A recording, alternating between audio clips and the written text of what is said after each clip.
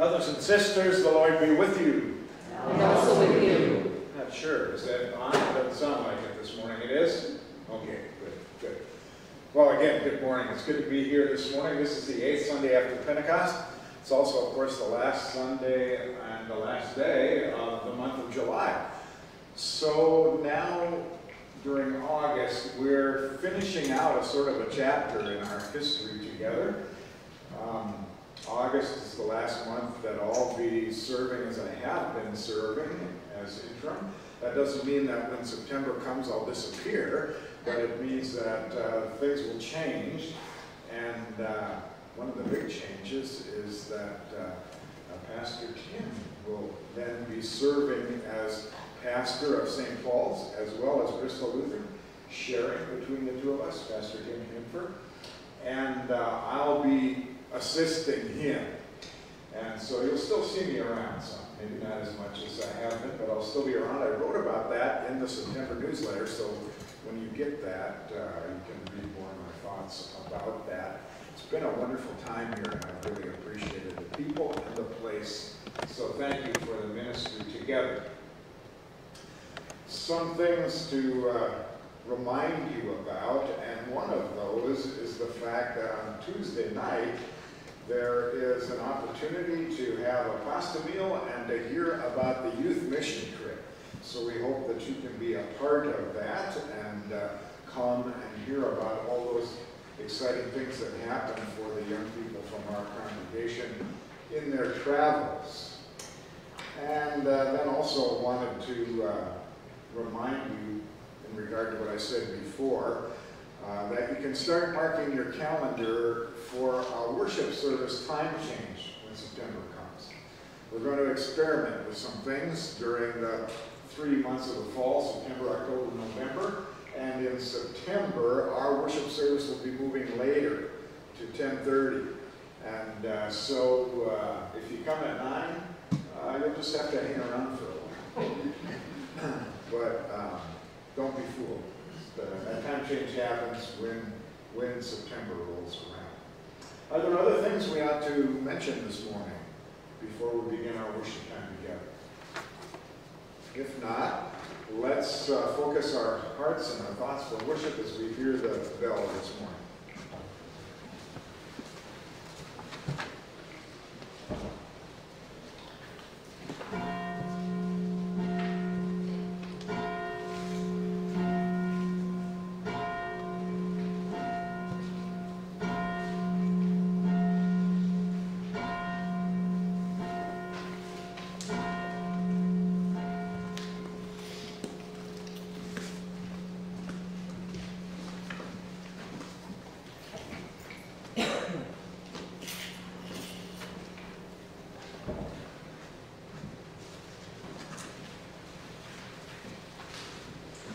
And you'll find the order for confession and forgiveness on a card inside the back cover. We'll use the side that says A this morning, and I'll invite you to stand.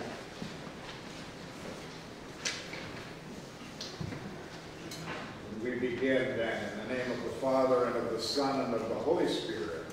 Amen. God of all mercy and consolation, come to the help of your people, turning us from our sin to live for you alone.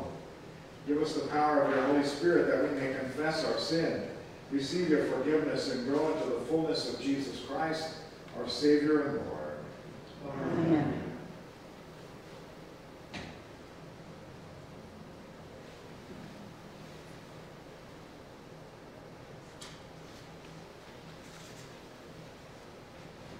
Most merciful God, we confess that we are captive to sin and cannot free ourselves. We have sinned against you in thought, word, and deed, by what we have done and by what we have left undone. We have not loved you with our whole heart. We have not loved our neighbors as ourselves. For the sake of your Son, Jesus Christ, have mercy on us, forgive us, renew us, and lead us, so that we may delight in your will and walk in your ways, to the glory of your holy name. Amen.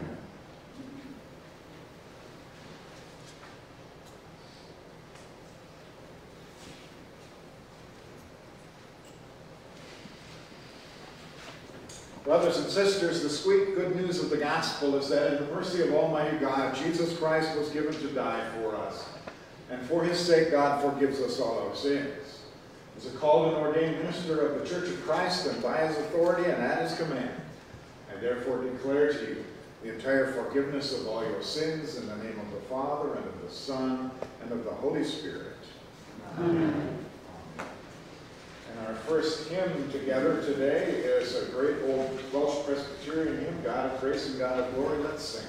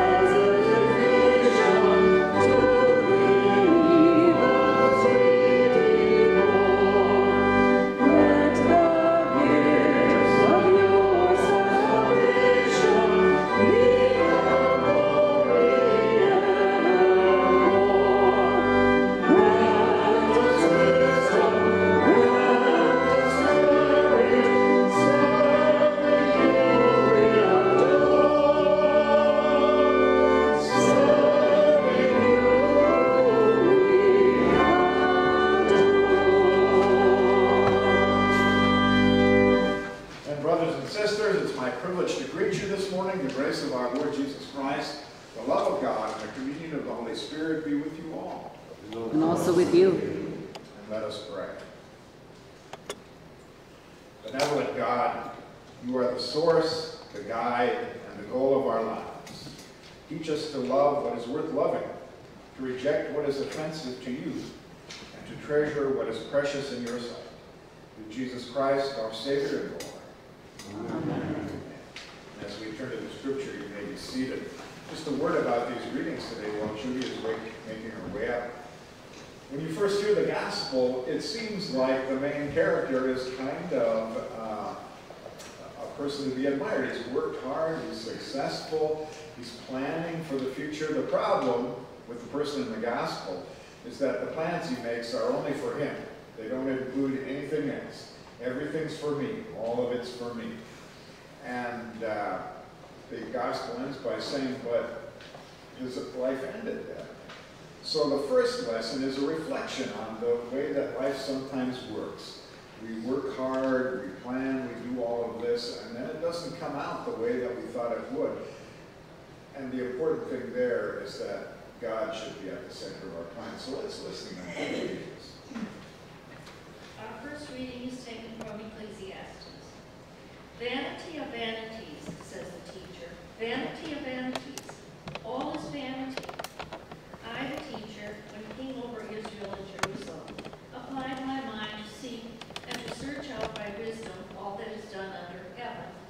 It is an unhappy business that God has given to human beings to be busy with. I saw the deeds that are done under the sun, and see, all is vanity and a chasing after wind. I hated all my toil in which I had toiled under the sun, seeing that I must leave it to those who come after me. And who knows whether they will be wise or foolish? Yet they will be master of all for which I toiled and used my wisdom under the sun.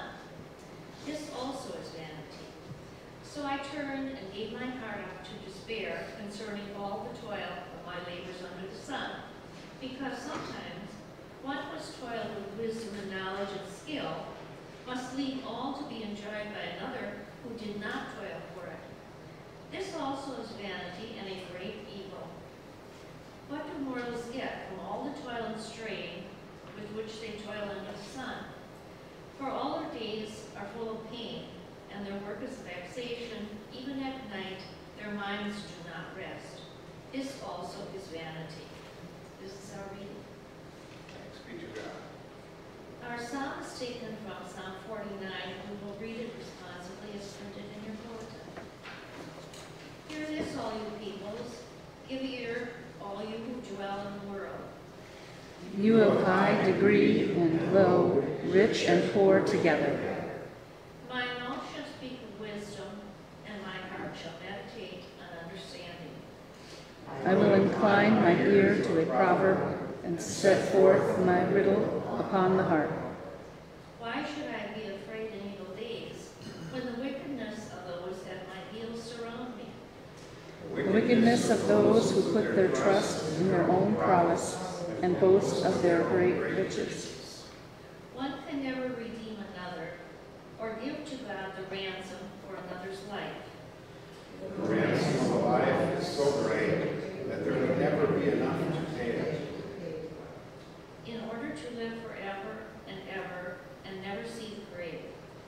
For we see that the wise die also, like the dull and stupid, they perish and leave their wealth to those who come after them. Their graves shall be their homes forever, their dwelling places from generation to generation, though they had named lands after themselves. Even though honored, they cannot live forever. They are like the beasts that perish. This is our psalm. Our second reading is taken from Colossians 3. If you have been raised with Christ, seek the things that are above, where Christ is, seated at the right hand of God. Set your minds on things that are above, not on things that are on earth. For you have died, and your life is hidden with Christ in God. When Christ, who is your life, is revealed, then you also will be revealed with him in glory.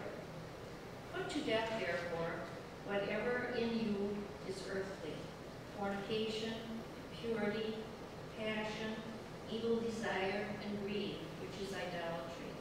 On account of these, the wrath of God is coming on those who are disobedient. These are the ways you also once followed when you were living that life. But now you must get rid of all such things: anger, wrath, malice, slander, and abusive language from your mouth.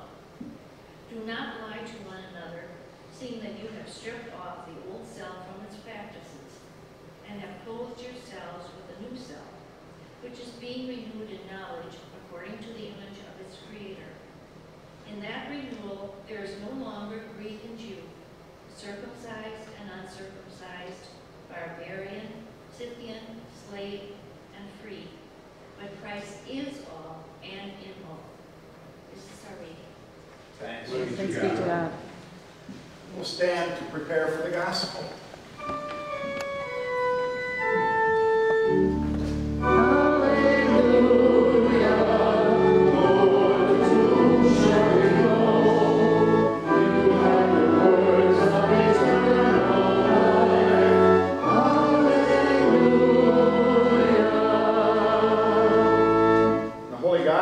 This eighth Sunday after Pentecost is the Gospel according to Luke, the 12th chapter. Glory to you, O Lord. Here Jesus hears in a request from someone in the crowd a reflection of some greed, and he warns about that with a parable. Someone in the crowd said to Jesus, "Teacher, tell my brother to divide the family inheritance with me."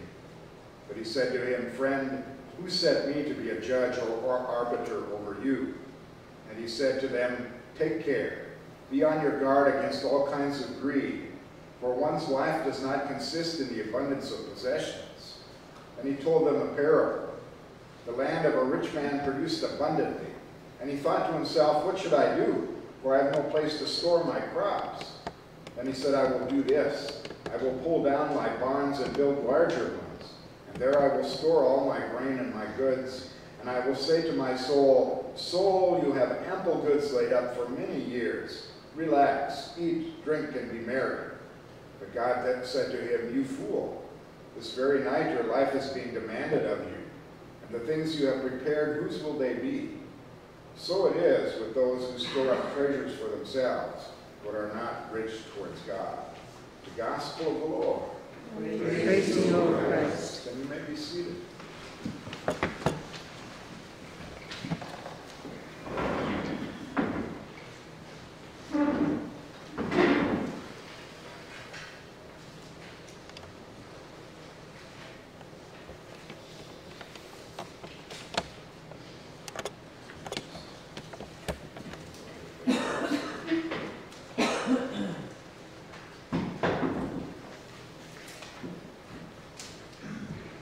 You know, the readings that we use on a Sunday morning are used across a large part of the church.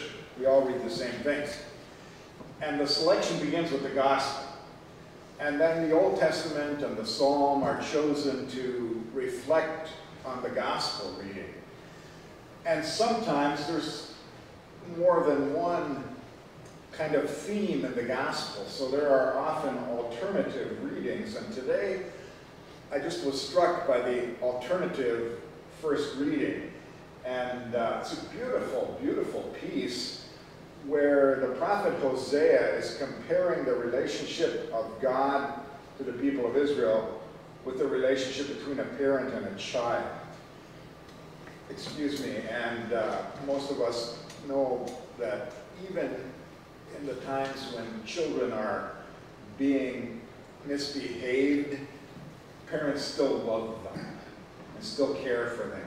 And that's the image here. Listen to this beautiful piece from Hosea chapter 11. "When Israel was a child, I loved him, and out of Egypt I called my son.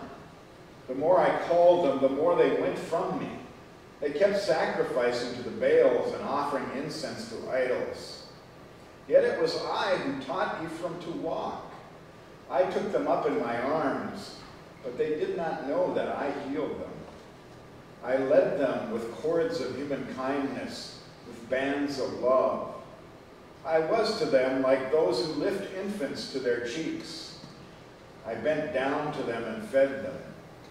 They shall return to the land of Egypt, and Assyria shall be their king, because they have refused to return to me. The sword rages in their cities. It consumes their oracle priests and devours because of their schemes. My people are bent on turning away from me. To the Most High they call, but he does not raise them up at all. How can I give you up, Ephraim? How can I hand you over, O Zion? How can I make you like Admah? How can I treat you like Zebulun? My heart recoils within me. My compassion grows warm and tender. I will not execute my fierce anger. I will not again destroy Ephraim, for I am God and no mortal, the Holy One in your midst, and I will not come in wrath. They shall go after the Lord, who roars like a lion. When he roars, his children shall come trembling from the west. They shall come trembling like birds from Egypt, and like doves from the land of Assyria. And I will return them to their homes, says the Lord. Here ends the reading. So brothers and sisters in Christ, grace to you, and that's what we're talking about, grace and peace from God our Father and from our Lord and Savior Jesus Christ. Amen. All the years that I was pastor at Faith in Columbus, had the opportunity and a great blessing to be friends with many, many pastors who served other churches in the community. Driving one day to a youth retreat, thinking about that, I guess, because of our youth here at St. Paul's. I was driving to a youth retreat in Chicago with John Hobbins, who was the pastor at the time of the Columbus United Methodist Church. And we were talking back and forth on the drive, and suddenly he turned to me, this United Methodist pastor, and he said, "I wish more Methodists understood what Martin Luther meant when he said, peccata fortitiae." Now, Lutheran pastors know a lot of Luther quotes. Just ask anybody who's heard me preach. And we all know most of his major theological tenets by their Latin titles because, well, Luther changed worship from Latin into German, but he wrote theology in Latin. I'm even going to use one of those Latin phrases today. But Pastor John caught me off guard. He was referring to something very famous that Luther said in a letter that he wrote to a fellow reformer, Philip Melanchthon. Something that I know very well, but I'd never heard that particular one in Latin before for some reason. And so, what was it that Luther said that Pastor John wished that Methodists understood better? What Luther said was, sin boldly. Sin boldly. Now that's easy to misunderstand. And it sure has been misunderstood. The great Christian writer C.S. Lewis, do you know C.S. Lewis, some of his great writings? He once called it a monstrous theology. And Roman Catholic detractors of Luther, well, you can just imagine what they did with that quote. Huh? But it's important to hear what goes with it. Here's what Luther wrote to Melanchthon. Luther said this: "If you are a preacher of grace, then preach a true and not a fictitious grace. God does not save people who are only fictitious sinners. Be a sinner and sin boldly, but believe and rejoice in Christ even more boldly. For he is victorious over sin, death, and the world." So here is the Latin phrase from Luther that I said I would quote today. It's at the heart and center of how Lutherans understand the Christian faith. Dear to the hearts of those who speak Lutheranese, mostly because they've been to the seminary. Simul justus et peccator, simultaneously justified and a sinner, is the phrase from Luther. It's how Lutherans think about grace. We are always and forever at the same time falling down and still loved and cared for by God. Like that image from Hosea that we read just a couple of minutes ago. Israel runs away from me, but I can't give up on them. I'm God, I'm the Holy One. I will come to them in grace and love. Simultaneously justified and yet a sinner. That's what makes grace the one note we sing over and over in the choir called the church. It's the sweetest word we know, and it's the theology we cling to. We're saved by grace, saved by grace, saved by grace. We don't deserve it, we didn't earn it, we didn't pay for it, but we have it as a gift.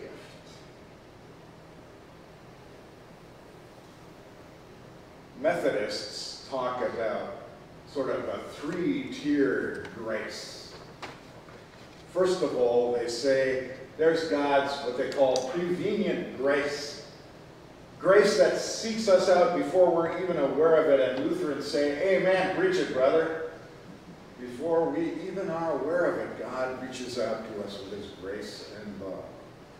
And then Methodists talk about God's justifying grace that gives us a sudden sense of forgiveness, that sets us free as we claim it for ourselves. And Lutherans say, amen, preach it, brother. And then Methodists talk about God's sanctifying grace that empowers us to be about the work of God's kingdom. And Lutherans get really nervous, really nervous.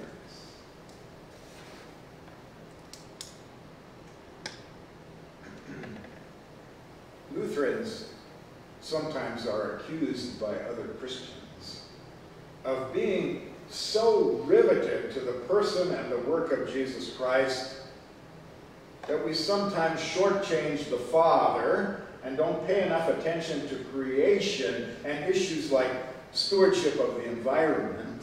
Methodists do a lot of that.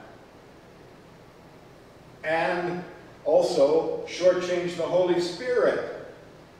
Some other Christians say that Lutherans get so stuck on justification, on how we're sinners, but God comes to us with his grace and makes us into saints that we never get to sanctification. How do you live after that? Huh? You see, the worry for Lutherans is this. When we look at our own good works, it's so incredibly easy to take our eyes off of Jesus and put them on ourselves.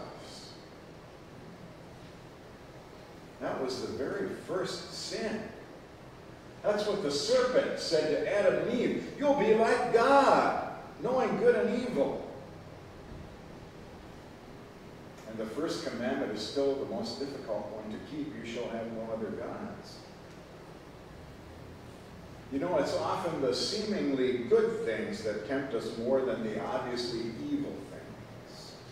To be like God, wouldn't that be a good thing? Whether it comes in one big bite, like the serpent promised Adam and Eve, just take a bite of that apple and you'll be like God, knowing good and evil. Or if it's a gradual progression by growth towards what Methodists call entire sanctification. I can get to where my whole being is in tune with God's will. Now there are people who are wonderfully good people, who do great things for others, that are much in harmony with what we have in mind when we pray, your kingdom come, your will be done. And we ought to be among those people. We should. But Christians aren't the only ones doing wonderfully good things. Jews do them. Muslims do them. Even atheists do them. The people in the early Christian church used to run across people in the Roman Empire who were pagans, but they were so virtuous. They lived such great lives. Early Christians called them the virtuous pagans.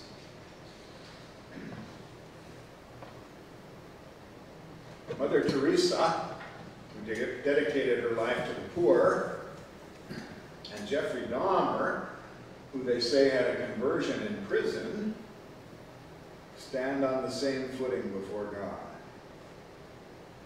Now we want to be Mother Teresa, don't confuse me here.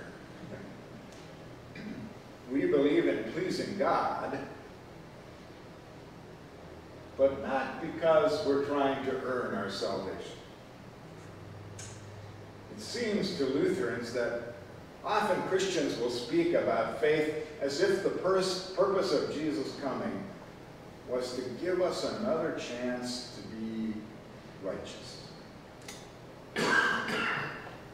The Jews knew perfectly well the meaning of grace. That reading from Hosea we just shared is full of grace. The Old Testament is full of second chances. How many times did Moses say to God, I know that these Israelites are stubborn and stiff-necked people, but give them another chance. And God did. Second and third and 70 times 7 chances. If when you boil it all down, what Christians are saying is that Jesus' death gives us a second chance to get it right, then we've insulted Christ and made his death empty and pointless.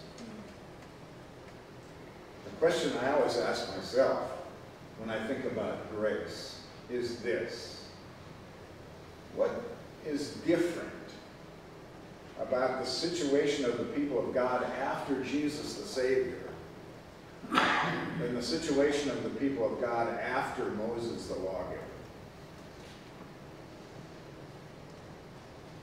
Once Moses had brought the commandments, the people of God knew what righteous living was, knew what it took. So what's different after Jesus? Or when thinking about what the gospel, the good news really is, I like the question my brother Glenn, who's also a Lutheran pastor, says: did Jesus really have to die for this? Whenever you're thinking about something about how the Christian faith works, that's the question. Did Jesus really have to die for this? And if the answer isn't absolutely, then maybe we haven't yet gotten to just how amazing grace really is. We were like those stubborn and disobedient children that the reading from Hosea talks about. Always disobeying, always running away, always getting in trouble, but their parents still love them and do for them. Here's a story I really like that I think helps to understand grace in the way that Lutherans understand grace. I'm a kind of a baseball fan. I'm not the world's greatest baseball fan, but I love the game. And in the year 1995, Major League Baseball players went on strike. Anybody remember that? Most of the season, there were none of the regular professional players playing for any of the teams in Major League Baseball. They all went out on strike that year. And Major League Baseball didn't shut down, but what they did is invite non-professional players to play for the Yankees and the Pirates and the Cubs and the Twins and the Brewers, etc., etc., etc. What I love about that story is the grace that those amateur ball players were experiencing in that situation. Just because the professionals had walked out and these amateurs had a chance to play in the big show, as they call it, didn't make them any better baseball players than they were before that. They had received grace. They were still second-rate baseball players. It was a situation in which they knew that nothing about themselves got them playing in the big show. Their being there was a complete gift. And precisely that truth was the sheer joy. It was a great year to watch baseball. It was not a joke on those amateur players. They were in on the joke. They were part of the joke. They were simultaneously average Joes and Major League Baseball players. Lutheran theology says that grace is not a possession of the people of God, but a position of the people of God that we find ourselves in. Like those baseball players. They didn't have it in themselves to be playing for the Yankees and the Cubs and the Brewers. But there they were. Grace, the holiness of the church, then is a position, not a possession. So one last question. Does that mean that as Lutherans understand it, God's grace doesn't make any difference in living our lives, doesn't do anything to us. No, it doesn't mean that at all. Let's go back to those baseball players. It was just exactly knowing that they weren't professionals, that they didn't deserve to be there, that motivated them to play with joy and abandon. And there's seldom been a Major League Baseball season that was so much fun. Giving themselves over to it wholeheartedly, being in on the joke, and entirely unable to keep from rejoicing over the pure, ironic absurdity of that amazing turn of events. In fact, others may have been better ball players, but knowing that had nothing to do with where they were, then they were free to throw and hit and run and not worry about being judged. That's us. And that's grace. Simile justus et peccator, simultaneously justified and sinners. Why sin boldly? Not because we want to or won't struggle against it, but because we know that it's not possible not to sin as human beings. But because we know that things are different for the people of God after our Savior Jesus than after the lawgiver Moses. And we believe and rejoice that Christ has chosen us of all people and brought us into the big show of all things and given us victory over sin, death, and the world. Salvation is by grace. Salvation is by grace. Salvation is by grace. And so may the peace of God that passes all understanding keep your hearts and minds in Christ Jesus our Lord.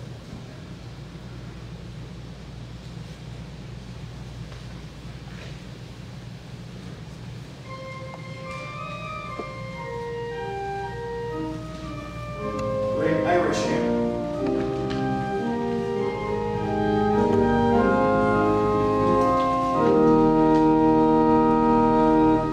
Be thou my vision, Lord of my heart.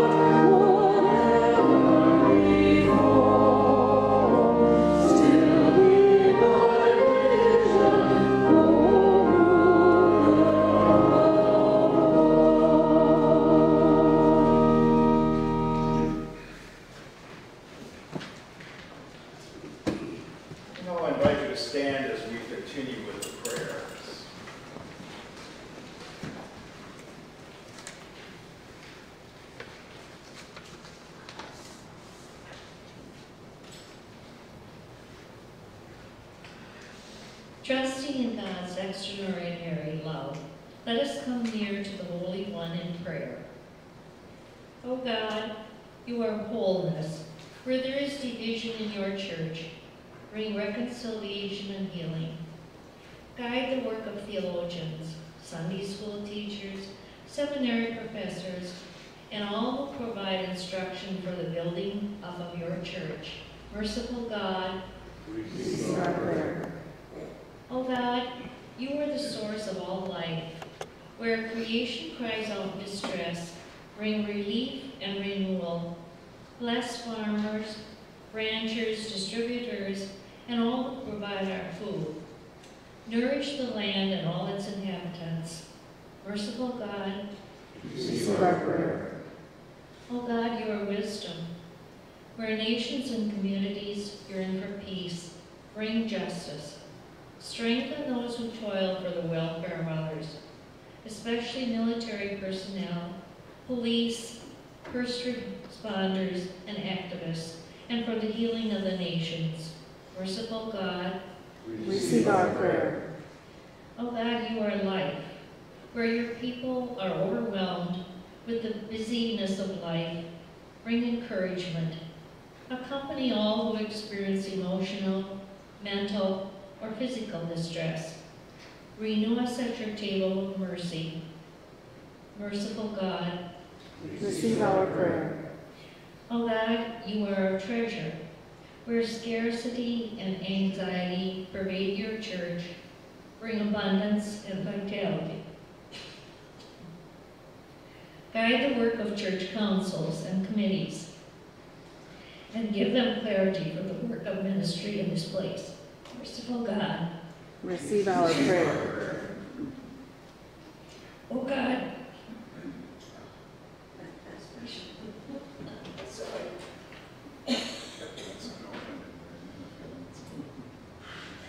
O God, you are resurrection. We give you thanks for all your saints. Inspire us by their example of faithful living, to set our minds on things above, and to be rich in love toward you. Merciful God, Receive our prayer. receive the prayers of your children, merciful God, and hold us forever in your steadfast love. Through Jesus Christ, our holy wisdom. Amen. One place in the Gospels, Jesus says, if you come to the temple to bring your offering and you realize on the way that you have something between you and your brother, first be reconciled with your brother, then bring your offering. Which is why, before we receive our offering, we share the peace. So, brothers and sisters, the peace of the Lord be with you always. And also with you. And let's greet one another.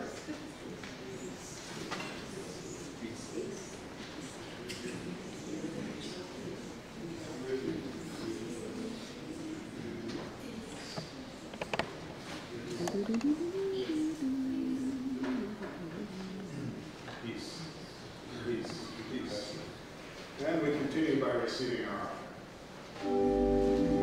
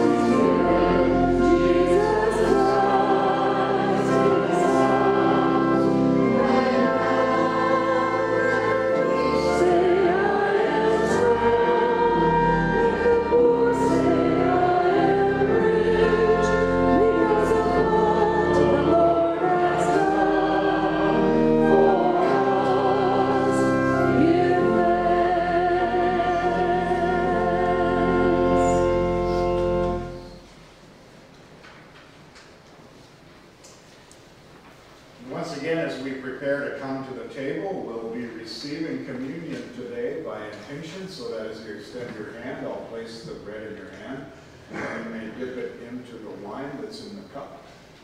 And as you come forward,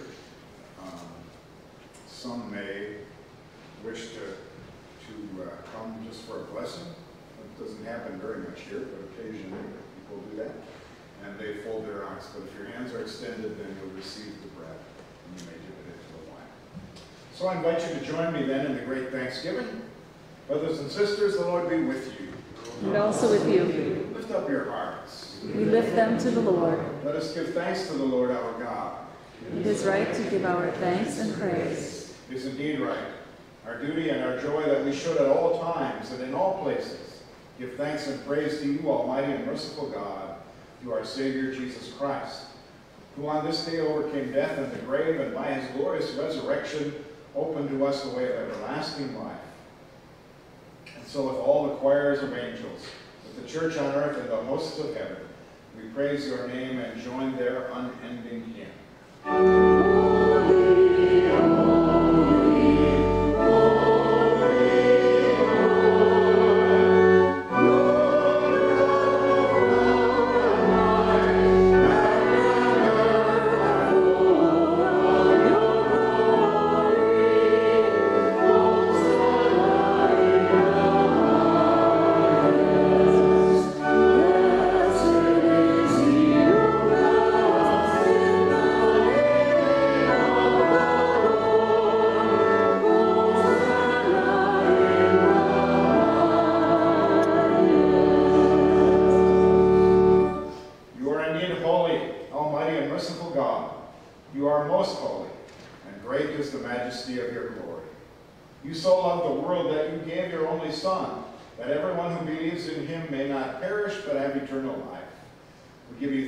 For his coming into the world, to fulfill for us your holy will, and to accomplish all things for our salvation.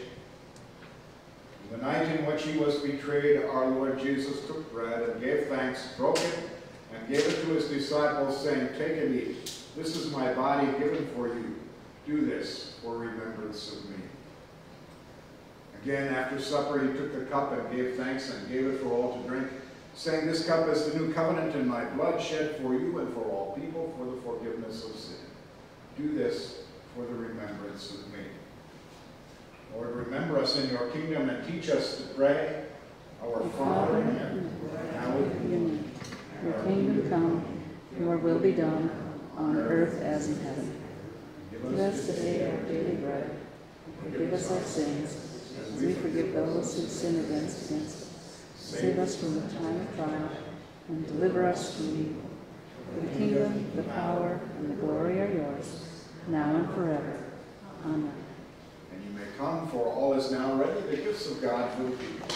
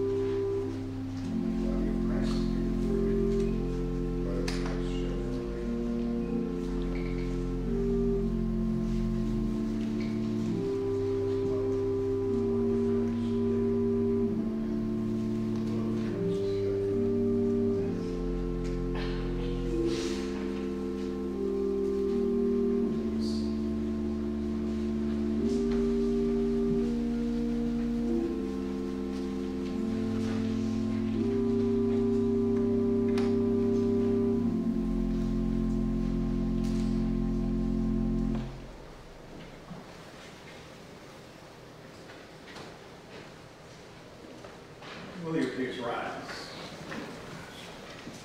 Body and blood of our Lord Jesus Christ strengthen you and preserve you into eternal life. Peace be with you. Let us pray. We give you thanks, Almighty God, that you have refreshed us through the healing power of this gift of life. In your mercy, strengthen us through this gift in faith toward you and in fervent love toward one another. For the sake of Jesus Christ our Lord. Amen. Brothers and sisters, the Lord bless you and keep you. The Lord's face shine on you with grace and mercy.